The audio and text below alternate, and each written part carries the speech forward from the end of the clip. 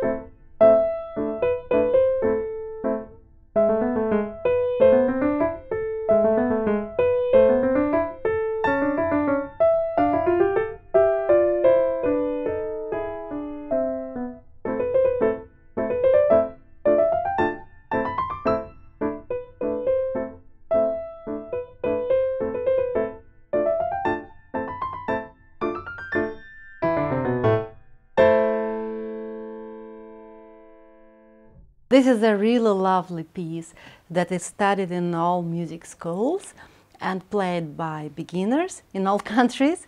So today we're gonna talk about techniques and how to study this piece. First, I suggest you study with studying left hand. Left hand plays these staccato chords, A minor staccato chords. Really crisp sound, right? Rather than this.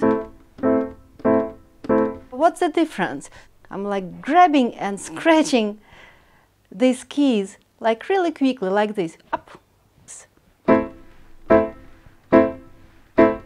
Pretty much for 4 bars it's the same chord. Then it changes to D minor.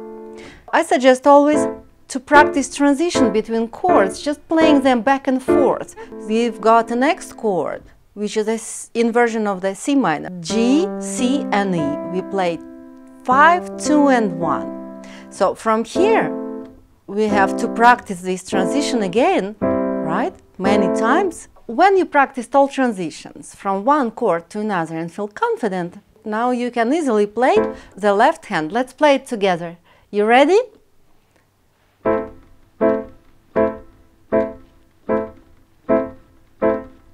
Next chord, back to A minor, C, E, one more. Again, A minor, back to A minor, C,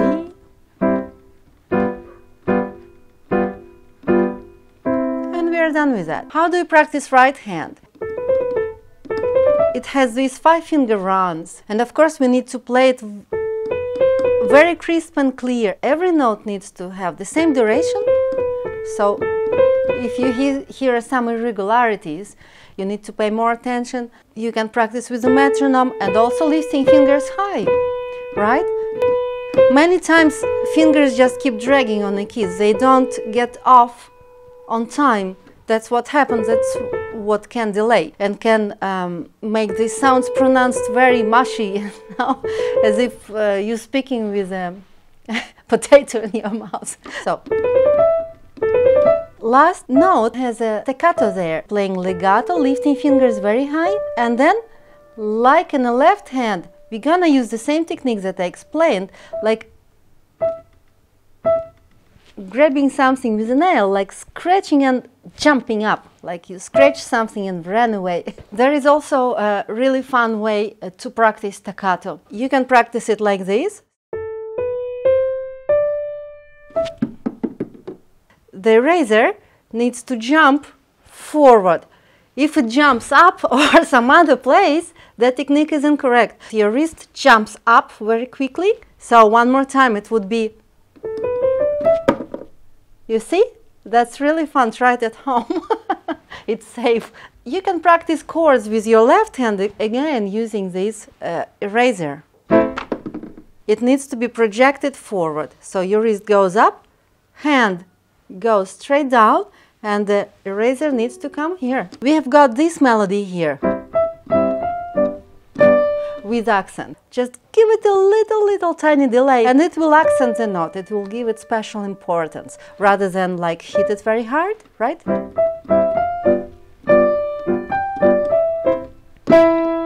There is a sforzando on it. After that sudden loud sound, you go back to piano leggero. Okay? When we go to the next part,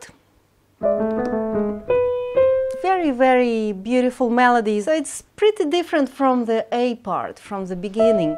Try to sing this melody, right? It's really helpful if you can hum or sing along with this music when you play. When you have large leaps, like fourth is a large leap already. So there is a trick to make the melody sound really smooth and nice and beautiful. Your finger needs to join there sort of a circle when moving towards the next.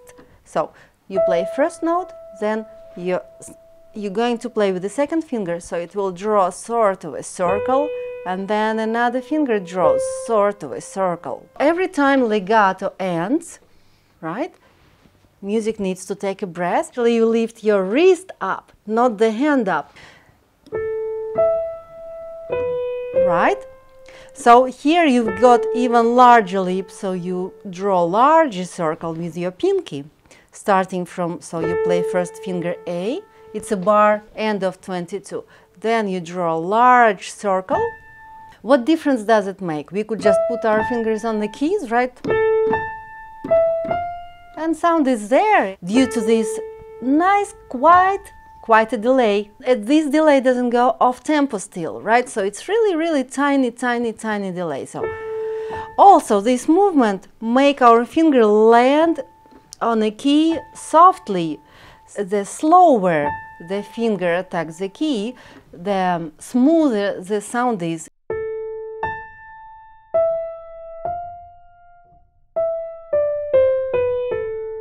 Here you slow down on this part, okay? Usually when the melody goes up, we naturally have to do crescendo, and here this part with the mezzo forte. And this sound grows, and here it's right, gets more intense, the forte, right, and then it only goes down here. Slows down, and we return to a tempo, bar 27, back to piano, and the main theme returns back. Usually there is lots of technical issues in the ending, in the very ending here. This transition, you have to jump from one part of a piano to another part of a piano. You study hands separately first. This passage ends on A, and after it there is a small pause, and now to move your hand to new position, and here you play the chord. To practice this transition, you would just go back and forth with your hand till you feel you can do it without any doubt. When you feel you are good with that, you shorten the pause between these notes and you play the second note with accent like this. The same with the left hand. So we finished on A here, and here you go, first you go just back and forth very slowly, so your hand physically gets used to this hand position and plays correct notes. After that, you do the same, right? Faster. And then when you're done, you go with both hands. And you're done with that. Very good.